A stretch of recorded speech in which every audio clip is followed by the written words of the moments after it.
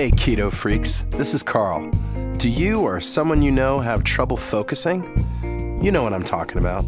You sit down to read something, try to figure out your monthly budget, write that novel you've been putting off, or maybe you just can't seem to do one task at a time. Well, you may not know this, but I'm a musician as well as a software developer. Programming is a job that requires focus, long periods of uninterrupted work. It's hard. For them, and for you, I've created Music to Code By. This is music, yes, but it's specifically and scientifically designed to promote focus. Studies show that when math students were exposed to Baroque music between 60 and 80 beats per minute, they did better with comprehension and testing. So I created more modern music that is neither boring nor distracting, but falls within that tempo range. It's just the right mix. I also made the pieces 25 minutes long. That correlates to research that shows we all get brain fatigue after 20 or so minutes of hard focus. The result is thousands of happy customers. Now, you don't have to be a programmer to reap the benefits of Music to Code By. It has been known to soothe restless pets, calm fussy babies, and even help autistic kids relax and fall asleep. Listen to some free samples at musictocodeby.net.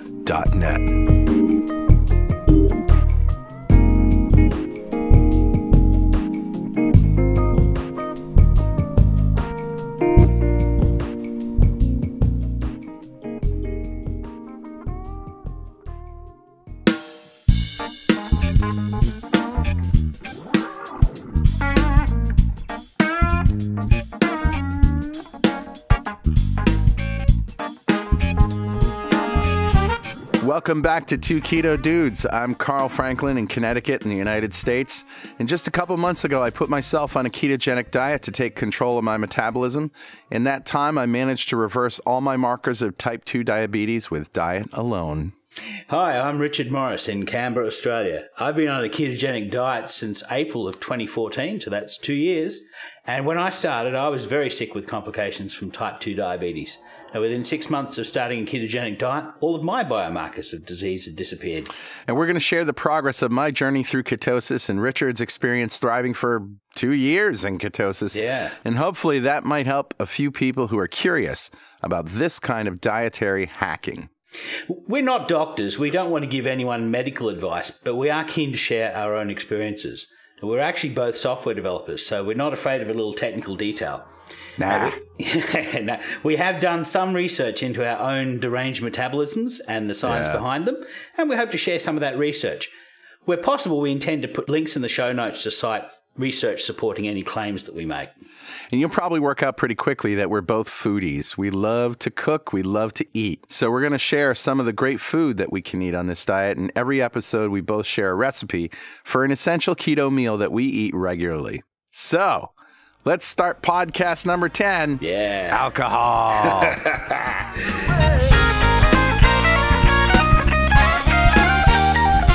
Richard, do we have any corrections or apologies from last week?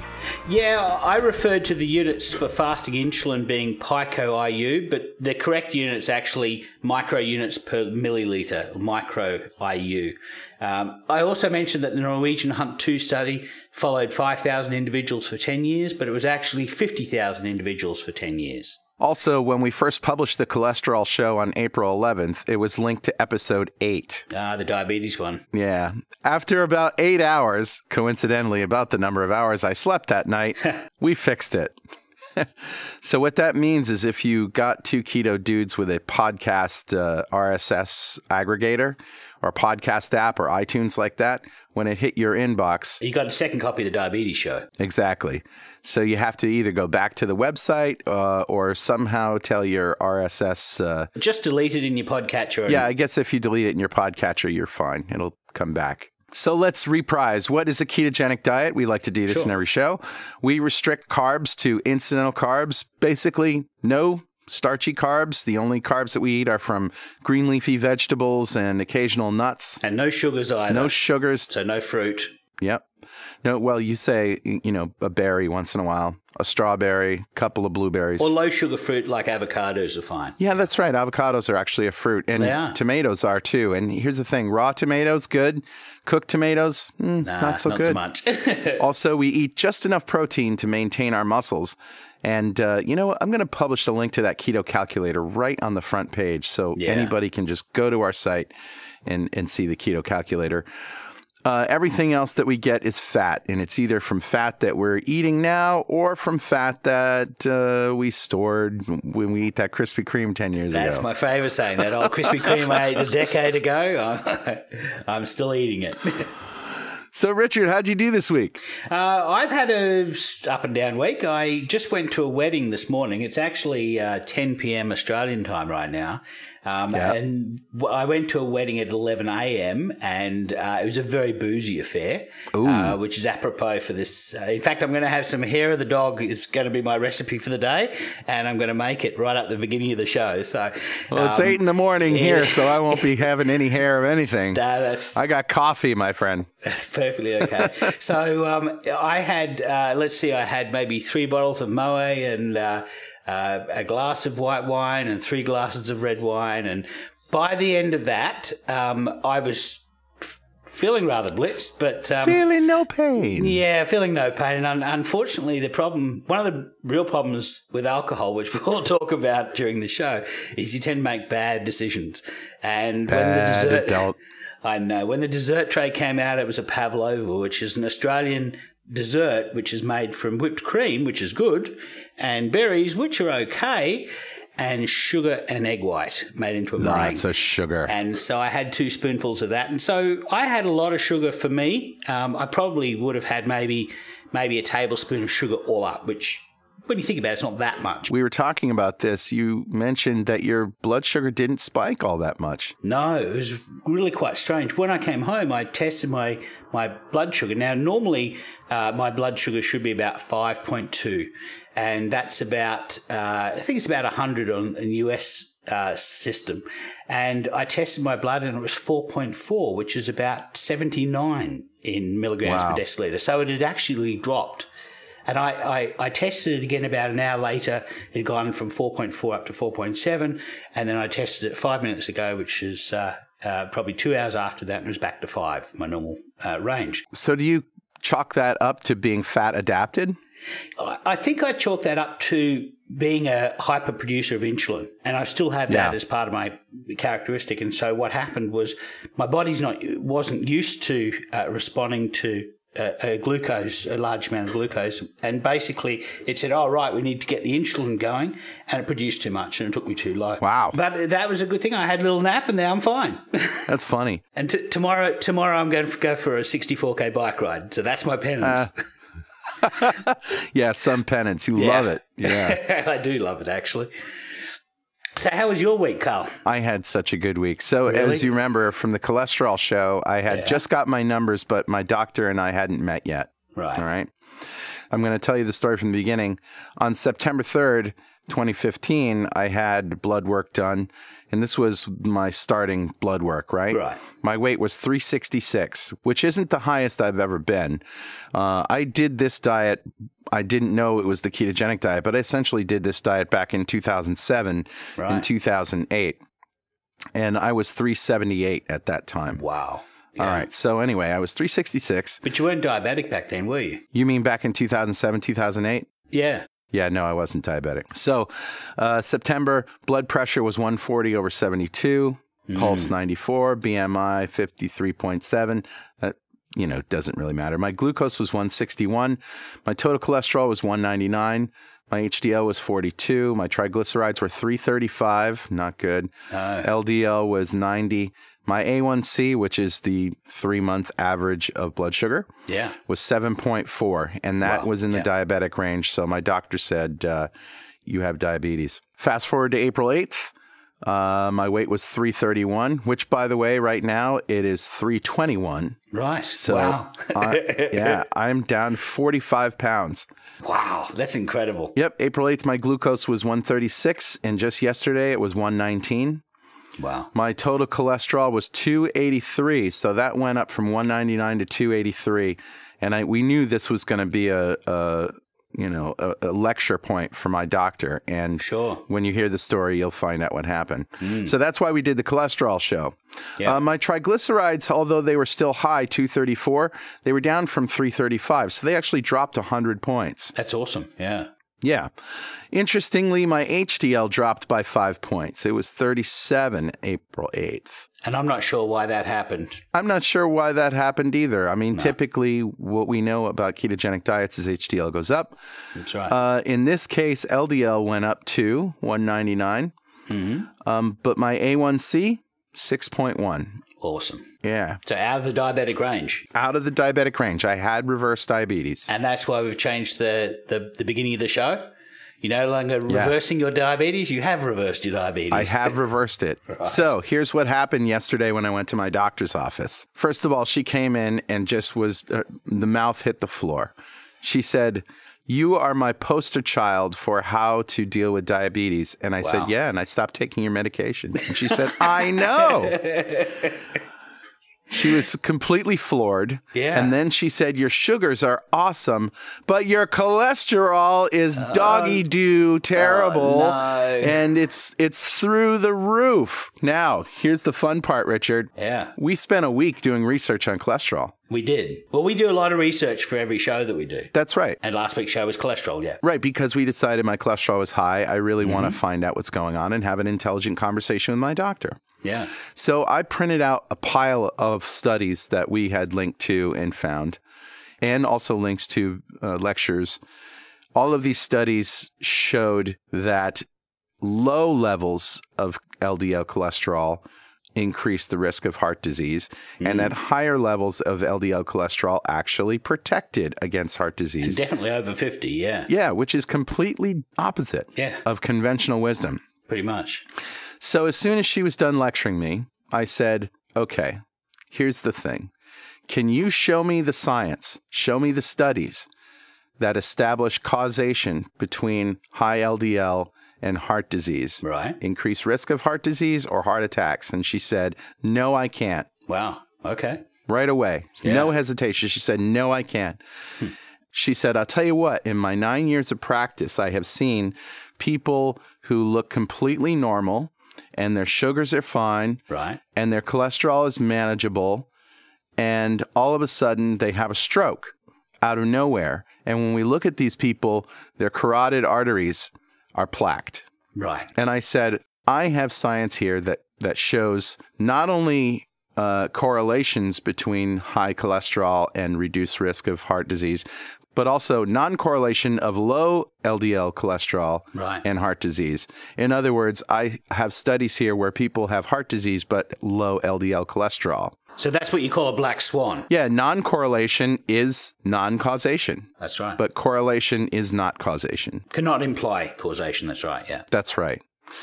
So, and then I gave her the whole firefighters showing up at the fire.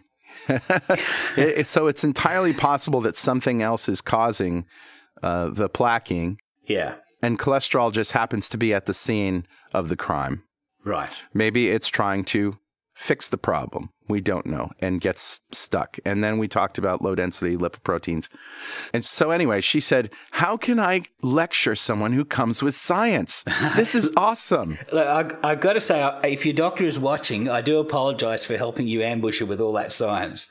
Well, it wasn't really an ambush because I said, "Just read this, and if you can find stuff that..." Talk me out of it. Yeah, if you can talk me out of it, you can find something that supports your decision. I'll go on statins and stuff, but give me 6 months. Awesome. That's what I said. Give me 6 months. So she agreed. And I said, now, instead of focusing on cholesterol, which seems to be up in the air in terms of whether it's a real problem or not, let's focus on heart disease. Let's do some tests to see if my arteries are plaqued. Right. She says, she scratches her head and said, well, I don't know. We could do an invasive, test, but we'd have to go into your arteries and scrape them and stuff. And I said, but there are also non-invasive tests. Yeah. She said, I'll tell you what, we could do an ultrasound on your carotid arteries. Right. I think they call that an intimal thickness. It's like testing the thickness of the artery wall. So basically, we're going to do that. Awesome. And I said, of course, and then she says, I'll refer you to cardiology and you can further this discussion with them. Awesome. But what's interesting is that here's my doctor wagging her finger at me about cholesterol, but has absolutely no science to back it up. Right. So like most doctors, she was probably told by a professor in a class somewhere that there's a correlation or a causation between heart disease, but no science was ever given. And as we spoke about it last week, there is cholesterol in arterial plaques that cause heart disease. So it's obvious, Right. If you were a pathologist, you're doing an autopsy, and you see this cholesterol there, you're going to say, there must be a link between cholesterol and heart disease. And there surely is a link, but we don't know if it comes after or before. We don't know if it's a cause or association. When you have high triglycerides, your LDL lasts for longer. It hangs around for longer and has more opportunity to get oxidized and glycated if you have a lot of sugar. It could be that it's not so much the fire trucks turning up with this cholesterol, these firemen to help put out the fire. It could be that every now and then one of these fire trucks has an arsonist on it, and that might be the trick. Maybe it might be these small, dense, oxidized LDL that they additionally cause inflammation, much as like insulin also causes inflammation, viruses cause inflammation in the arteries. There are a lot of things that will cause the initial problem. But maybe that may be where the link to LDL and particularly small, dense LDL comes from. Maybe. We're just speculating here. We are. The other thing I learned is that cholesterol is one substance, but the lipoproteins that carry the cholesterol, these are the things that have the different shape and size. Right. Cholesterol is like a waxy substance. Think of it like little balls of earwax. It is one thing. Cholesterol is one thing. Yeah. But the proteins that we talk about are what they stick to. Okay, so they're the things that carry the cholesterol around through the body. Sure. Yeah. And it's the small lipoproteins that are really dense that tend to have detrimental effects. And I'm not sure exactly how the science works, but that's what I've heard. So in other words, it was good. I'm a rock star, apparently. Yeah, of course you are. But there's more work to do, and I'm very happy that she's on my side and willing to look at the science. Oh, that's excellent. All right, Richard, it's time for mail. Mail. We're justified and we don't need no alibi. Mail. Let's bring us some mail. This was a comment that was left on Two Keto Dudes by Barton Dorman. He says, "Hello, Carl and Richard. I've been listening to your podcast and I've been enjoying it." Well, thank you, Barton. Yeah, thank you very much. I have been doing the keto thing since November of 2015. I suffer from hypertriglyceridemia, which means elevated levels of triglycerides. Sure. And when my triglycerides came back at 1180, wow, I knew I had to do something. When I was at my worst, mine were 1111. Whoa. He is and I thought those were the highest. They're the highest of anyone I've ever heard of, but 1180, yikes. He says, unfortunately, I was put on a statin drug, and my doctor told me, and he says unfortunately because, as we mentioned before, there are some studies that show detrimental effects of statins. There are. And there haven't really been any studies that show positive effects of statins that haven't been funded by statin companies. We know that statins reduce LDL. Whether that means anything or not is another question. Right. So he says, unfortunately, I was put on a statin drug, and my doctor told me that even on the drug, my triglycerides would never be normal. Oh. I can thank my ancestors for the bad DNA. Right. After 30 days of keto, 30 days, Richard. 30, wow. And unfortunately using the statin, I dropped my triglycerides to 158. Wow. Over 1,000 points. If he gets it under 100, then his LDL is perfectly light and fluffy, benign LDL. Right. My doctor was astonished. I had also dropped nearly 30 pounds in weight during the first month. Wow. Pound a day. Wow. I just went in for another blood test a week ago after 90 days since the last and have dropped another 30 pounds. And I hope my lipids will get to a level that will allow me to get off the statin. That's awesome. Isn't that amazing? That's outstanding. So that, I guess the first 30 days, some of that might have been adaptation, or maybe this was once he was fat adapted, and then 30 days. But that's outstanding results. So well done. Yep. Fantastic. Thank you, Barton, for that. And if you want to communicate with us, you can leave a comment on 2ketodudes.com. You can also send us email, dudes@2ketodudes.com. And you can send me a tweet. I'm at Carl Franklin. And I'm at Chiron, Khiron. All right, let's talk about alcohol. Yes. Well, first of all, I'm going to do my recipe because I'm just a little bit hungover. I've had a nap. I've had a big day. And now I have in front of me some rum and some mixing. So I'm going to do my recipe now, if you don't mind, because I'm going to drink it. Why don't you just go ahead and have a drink, Richard? I'm going to go ahead and have a drink, and I have here with me. I'm making a mojito. I'm making a low carb mojito. Richard, the listeners out there might be thinking, rum? That's full of sugar. Yeah, it's made from sugar. Yeah. How can you drink that? It's actually distilled. There's very little sugar in it at all. In fact, there's none. There's none. That's right. They use they get yeast to turn the sugar into ethanol, and then they distill it so that you just have ethanol remaining, and then they put them in bourbon cask. It's put into a bourbon cask. That's right, to acquire that flavour and colour. So it's a dark rum. All right.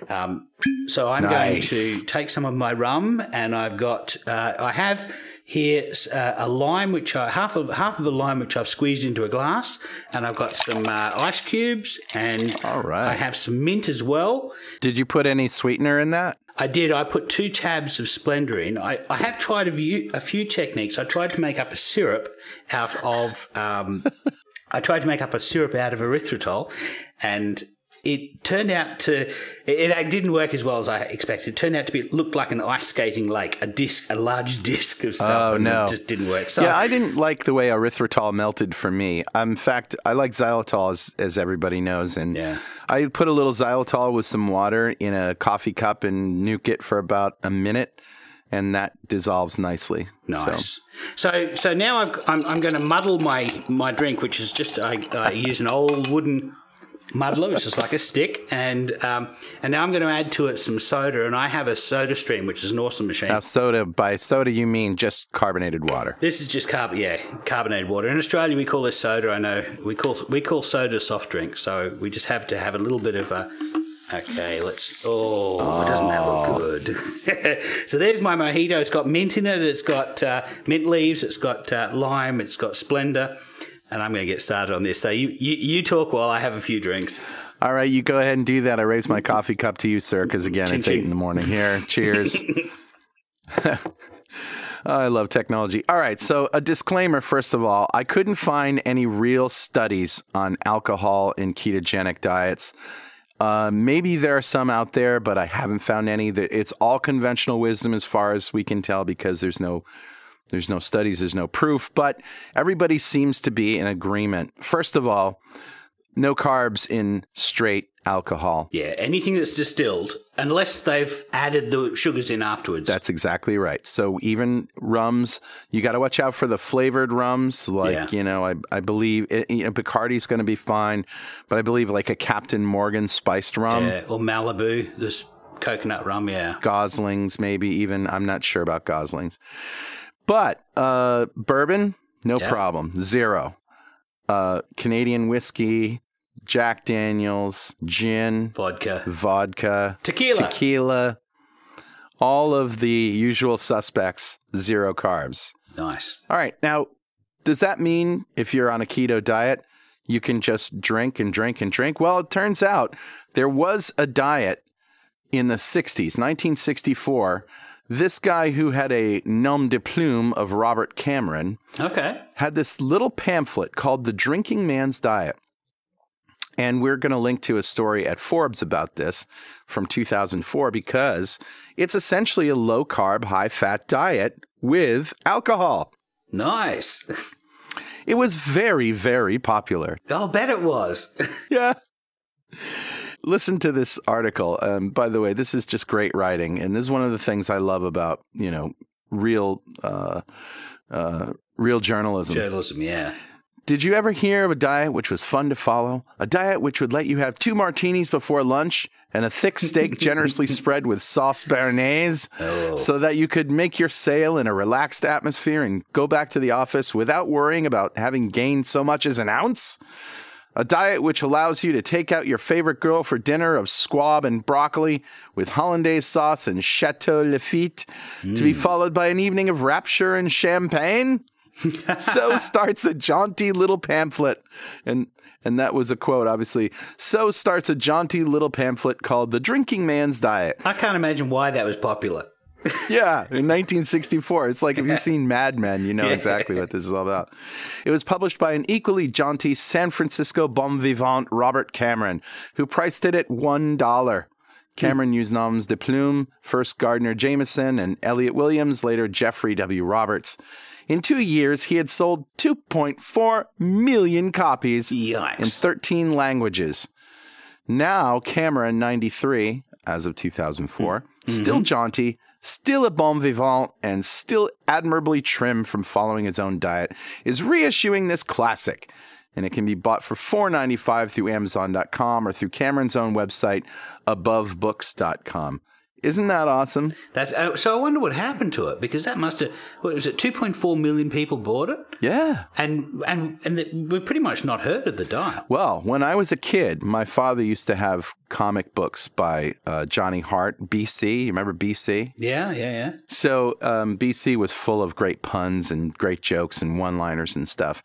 And one of them was, Peter and BC are walking. He says, "I've started the drinking man's diet." "Oh, really? What's that?" He says, "You can drink all you want." And he says, "What do you eat?" "Aspirin." And so I thought to myself, drinking man's diet, that must be something that Johnny Hart just made up. Yeah. And all these years later, almost 40 years later, turns out that it's a real thing. All right. Now, the other thing you need to know is that when you're on a ketogenic diet, the effects of alcohol are amplified, especially if you do not have a lot of body fat. Right. For guys like Richard and me, we can probably handle it, but the web is full of anecdotes of people who, after doing a low-carb, high-fat diet, have one beer or one glass of wine and they're completely blitzed, like cannot function. So, kids, be careful. Yeah. And you should always be careful and not drink too much anyway.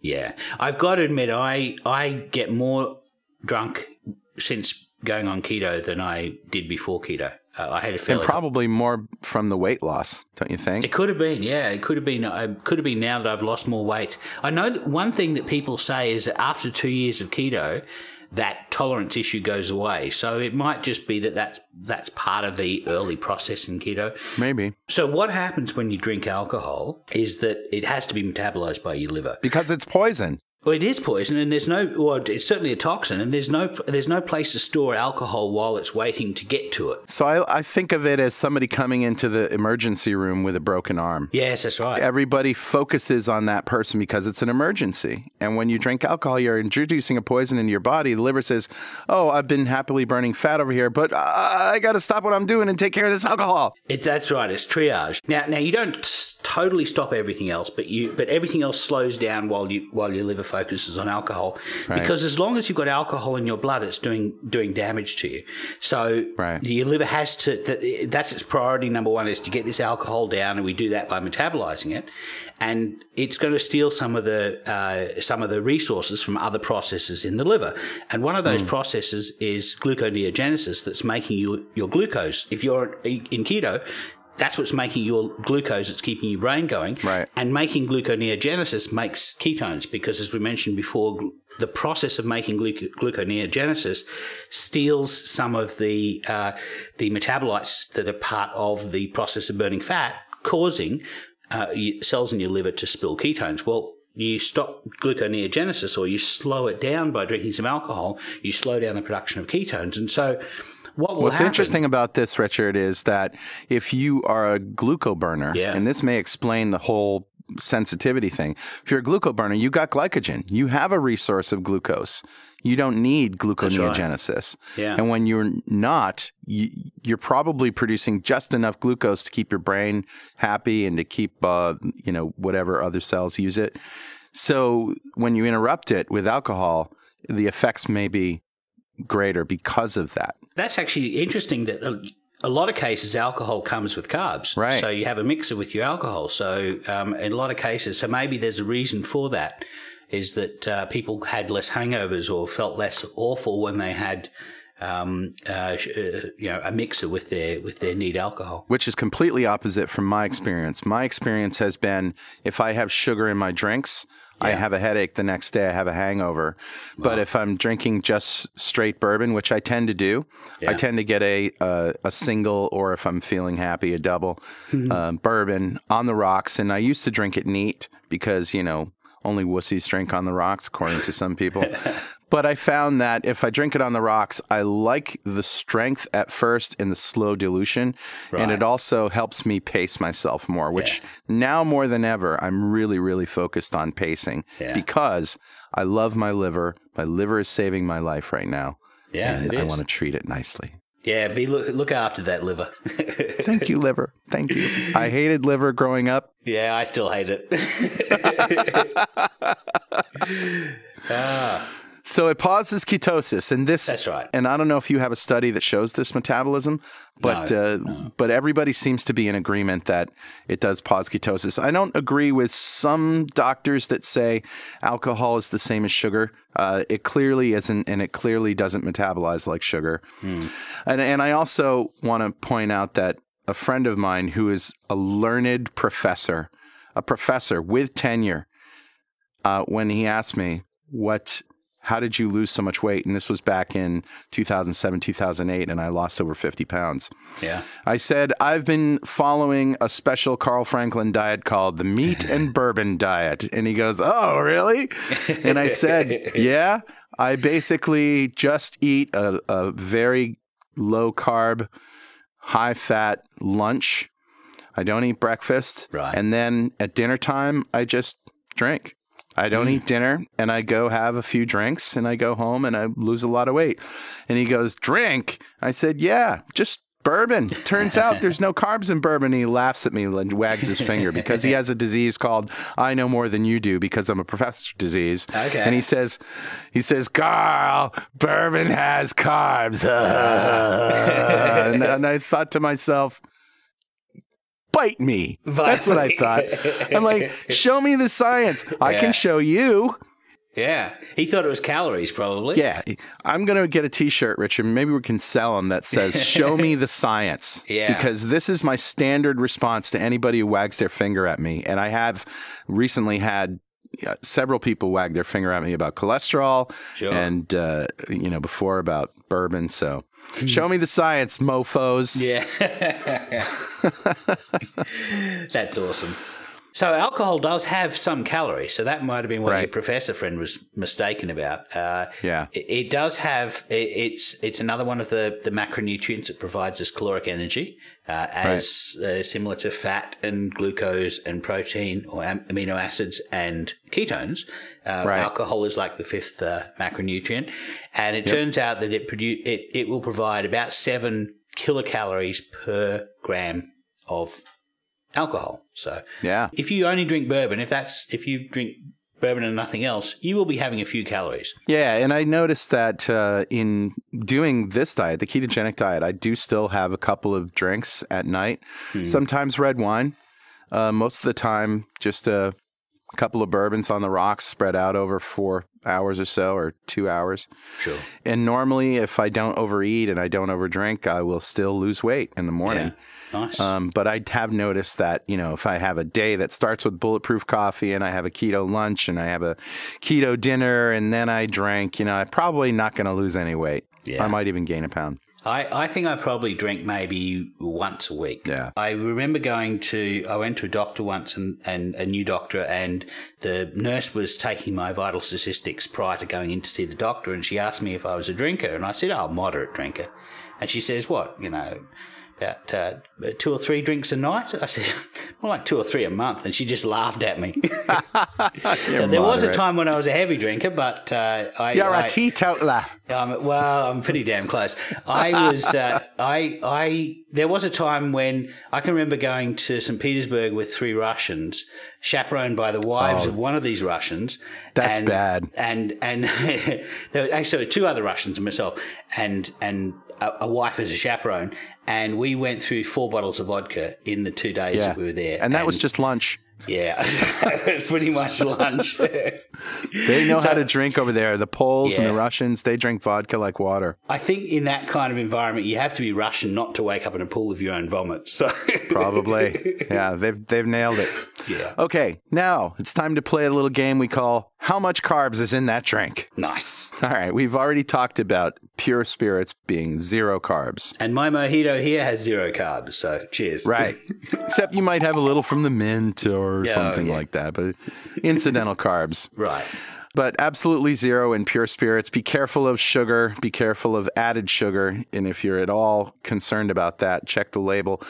Also, you talked about rum. Rum is great because it has that sweet flavor. And bourbon does too, especially the wheated bourbons like Maker's Mark, Blanton's. They have a sweeter flavor, yet there's no sugar. So, how about wine? White wine. So, white wines like a Sauv Blanc, I think, have 2 or 3 grams of carbohydrates per glass. 3 grams per glass. A Chardonnay would have 3.2 per glass. So, you can certainly have one with dinner. I wouldn't have 4 because you're not going to have much room for having much more carbohydrates in your day. Correct. And also, I would stay away from things like Riesling, which tend to have a lot more sugar in them. Right, and certainly you wouldn't go for Moscato or any of the summer wines because they're going to have a lot more sugars, residual sugars in them. Also, I would avoid port wines, sherries, those kinds of things. The fortified ones, definitely. You don't want any of those. Yeah. All right, let's talk about red wine. Sure, I love red wine. Pinot Noir and Merlot, 3.7. Okay. Cabernet and Syrah, 3.8. Still not bad. Or as we call them in Australia, Shiraz. Shiraz, The rest of the world calls it Syrah. We call it Shiraz. Yeah. Well, in Australia, it's got some good Shiraz, too, let me tell you. We certainly do. But even so, Shiraz probably still going to be in that 4-gram range per glass. So it's not bad. You can certainly have one with a meal. If you have a meal with almost no carbs, you can certainly have a glass of red wine and fit right within your macros. So that's fine. And of course, what goes better with a big fatty steak than a glass or 2 of red wine? Lovely. All right, now let's talk beer. 12-ounce servings, and this is according to a website, realbeer.com, which we'll link to. Sure. So, again, we haven't seen scientific studies, but there doesn't seem to be any argument about these things. The carbs are published right on the bottles. The lightest one I could find is IC Light, letter I, letter C, Light, 2.8. There's one in Australia that's got 0 carbs. It's called Big Head beer. Huh. And I think it's Big Head. But I've tasted it and it was fairly ordinary. So I wouldn't drink it for the taste. All right. Well, here's just a few more. Amstel Light has 5. Budweiser, 10.6. Wow. Bud Light, 6.6. Interesting. Yeah. Blue Moon, which is a Belgian sort of white beer, wheat beer, 12.9, even more. And Guinness, everybody's favorite. Yeah. How much has Guinness got? What do you think? Low or high? I'd say low. I would think low too, but it turns out 14 carbs. Ouch. No, I can't drink any of that. 14 grams. The highest one I found on this list, Sierra Nevada Bigfoot, 30.3 grams per 12 ounces of beer. I've heard people say that beer is just liquid bread. So, yeah, a bottle of bread. Yay heavy in a bottle of bread, said Bob Dylan. There you go.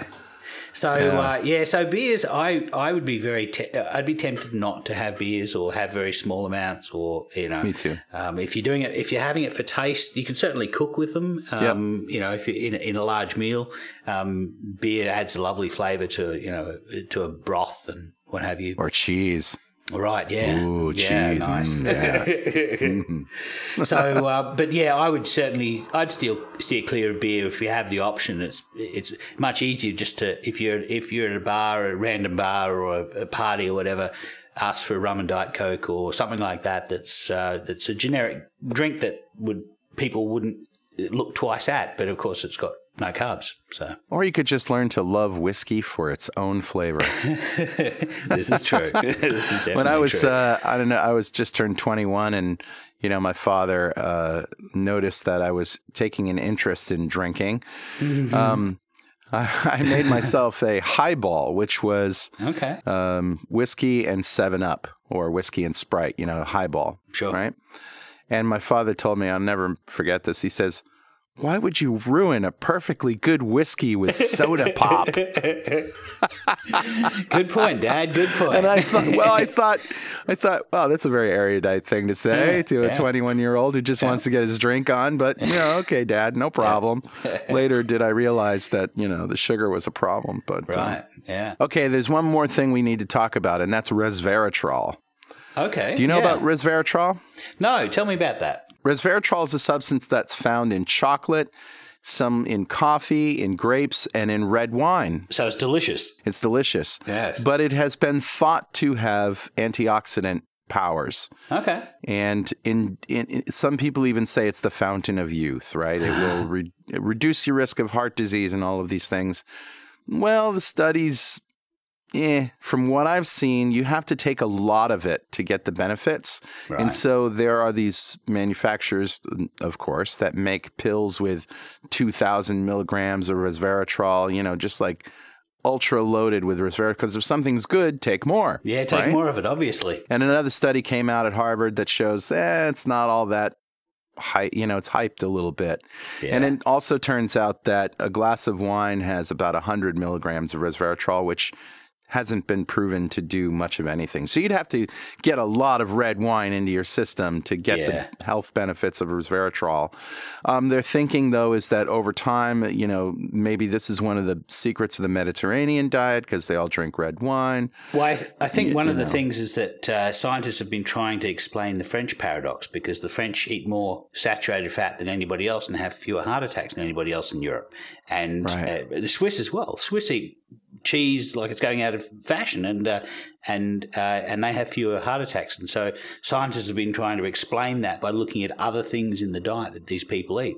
But it could actually just be the saturated fat is actually good for you. Yeah, and the wine isn't hurting. It could also be that the French take 3 hours for lunch. Their stress levels are very low. Yeah. They work on relaxing and enjoying life. Yeah, they work on a conversation over lunch as well. Yeah. I think one thing I'd say about antioxidants, about resveratrol and other things like that, is that on a ketogenic diet, because we have a high level of ketones in our blood, we are using those quite a lot throughout our body. Obviously, the brain requires them, but the rest of the body will also burn them. And it turns out that burning ketones is a process in the mitochondria that produces the least amount of reactive oxygen species. So, in terms of antioxidants, you don't need as many antioxidants when you're running on ketones because, unlike glucose or even burning fat, you produce a lot less reactive oxygen species. So, which means you're going to have less inflammation. That's right. Yes, from in every cell in your body, you should have less inflammation, and that probably explains why you see that in the blood work of looking at markers of inflammation all seem to go down as well when you go on a keto diet too. Yeah. And this is one of the things I brought up to my doctor is that inflammation is always present in sclerosis. Yeah. When small, dense LDL, which you can sort of track with triglycerides. If triglycerides are low, you can pretty much guess that small, dense LDL is low. Those get lodged and stuck in artery walls for some reason. They get inflamed. The macrophages come along and feast on it. And so inflammation is not your friend, and low triglycerides are your friend. And on a ketogenic diet, inflammation goes down, and so does triglycerides. So that was another one of my arguments to her. Yeah. One of the things that does cause inflammation is insulin. And you know that if your blood glucose levels are going down, that your insulin should be going down as well. So that your systemic inflammation is dropping. And I think that's actually showing it in the results. Yeah. And by the way, my insulin was 14.8, right. And I don't have a control marker for that. A baseline, yeah. But, where is that on the scale of low to high? And that was fasting, was it? Yeah, fasting insulin. Yeah. See, most people should have a fasting insulin. If you're fairly healthy, you're not insulin resistant, you probably have it in the range of 5 to 10. Okay. But if you are extremely insulin resistant, I think they call it a pattern 4, craft pattern 4. Okay. If you have craft pattern 4, your insulin never goes below about 50. Wow. It's high for a normal person, but it's low for a diabetic person. So I think that I'm going to get my blood tests done next week, and I'm going to see what my fast. I've never had a fasting insulin, so that will be interesting. So I'm also looking forward to my follow-up doctor visit in 3 months, and of course I'll get blood work done before that too. And I'm really, really interested to see what happens, because one of two things can happen: either I'm in for a really rude awakening, and my doctor's going to put me on some kind of statin, or the doc is going to be preaching the gospel of the ketogenic diet to all her diabetic patients. Which would be a great thing. Either case would be good. I mean, if I learn something, that's great. And if she learns something, that's also great. Probably we're both going to learn a lot, but I don't mind being your guinea pig. No, that's good. So far, so good. I think that's the important thing. So far, so good. And the weight loss is a bonus. A bonus. This is great. I've never felt better in my life. 45 pounds. Yeah. It's unbelievable. That's outstanding. Well done. Yeah, thank you very much. Well, not time for a victory lap yet, but well done. Well done, sir. All right, it's time for recipes. Can you say you're due for a little? Recipes. I've already started my recipe. It's in the glass. That's okay. Yeah, so it's really just Carl's recipe. Carl's recipes. Okay, Carl, what have you got for us today? I have a cocktail for you. We all know what Manhattans are. Mm-hmm. A Manhattan is bourbon and sweet vermouth, sometimes dry vermouth, and a shot of bitters. Nice. Now, I went to the Maker's Mark Distillery on a tour in 2014, and I was taken around by a friend of mine's uncle, whose job at Maker's Mark is to test the bourbon. Good job. His job is to say, that bourbon is Maker's Mark. We can call that Maker's Mark. That one, not so good. We'll sell that one to some other... Sell that to the secondary market. Secondary market, right.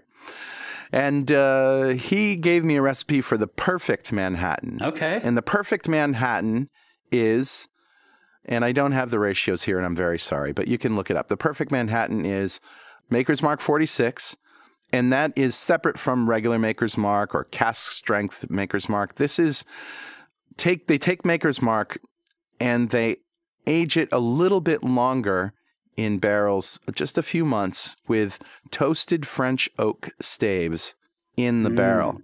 Right. They're toasted. They're not charred like the inside of a white oak barrel with regular bourbon. They're just caramelized a little bit. Nice. And they call it 46 because they tested a whole bunch of different recipes and flavor profiles, they call them. And this was flavor profile number 46. Nice. Yeah. So the perfect Manhattan, take a little Maker's 46, however many ounces, 5 ounces, I think, is a regular one. Mm-hmm. Take an ounce of dry vermouth, an ounce of sweet vermouth, and bitters. So is that Swedish bitters? Like an Angostura? Any bitters. Bitters are a whole thing in and of themselves. Bitters are just an add-in. Very potent flavor. Not a whole lot of alcohol. I don't even think there is alcohol in bitters, but it really adds a kick to a Manhattan. Now, what I would suggest, because sweet vermouth has sugar in it, and you're going to get maybe 5 to 6 grams of carbs per ounce of sweet vermouth, I would just not use that. Use dry vermouth. Dry vermouth has the flavor of vermouth, none of the sugar. Less of the sugar, yeah. Only 0.2 grams of carbs. Stir that up over ice, and that is wonderful. And, that's a nice flavor, but if you appreciate the flavor of a good bourbon, just pour it over ice. So have you ever tried whiskey rocks, which are like rocks that you put in the freezer? Yes. But they're not going to dilute over time, are they? That's right. If you like your whiskey neat, and there's a benefit to having it cold, which is it gets a little more viscous, and it's smooth and wonderful. You can either put your whiskey in the freezer, which I do, or if you like it neat, you can use these whiskey rocks. As Richard said, they're stones. I've seen them in stores. I've been meaning to try them out. You put the rocks in the freezer, and then they chill your drink, but they don't dilute because they're stones. Another thing that we do is we have, and I say we, my wife and I, we have whiskey balls. I bet you do. Seems like a medical condition. So tell me about your whiskey balls, Carl. Now we're going to have to rate the show PG. I'm sorry. These are essentially silicone molds that are about 2 or 3 inches. I've got some of those that I use for ice. Yeah. Yeah, and you fill them with water and you put them in there. And the idea behind the whiskey ball is that it's an ice cube, but it's round, and it has less surface area than a whole bunch of little ice cubes, so it melts slower. Yeah, the minimal surface area for its volume, right? Yep. So it melts slower. Very clever. Yeah, but I'm perfectly fine filling my glass with ice and pouring bourbon over it and just letting it dilute because I like that. I really do. I bought one of those whiskey ball molds to make lint chocolates. I wanted to make lint balls, so I'm going to use that to shape. Richard's got chocolate balls. Massive, exactly. You must try my chocolate balls. So that's an awesome. I'm going to have to try a Manhattan. I don't think I've ever had one, so that'll be an experience. Yeah. Yeah, you'll get the flavor of the Manhattan without the sugar of sweet vermouth. So that's my recipe, and I think that's a show. I think I just want to add one thing that drink responsibly, everybody. We're not encouraging you to go out and drink a lot of alcohol as part of your diet, right? But you certainly can have some alcohol, and I think it's important to. We want this really to be a way of life, not a diet. So we don't want it to be. You don't want to be so strict. That's right. Yeah, you don't want to. You got to live this for the rest of your life, and so at least I intend to. So do I. Yeah, that's awesome. So I think that it's important to have some pleasures. And today I had a few too many drinks, and I had a few too many carbs, and I'm regretting it. And I'm going to go for a bike ride in penance afterwards, but everything in moderation, kids, including moderation. All right, we'll see you next time on Two Keto Dudes. Okay, see you. Bye-bye.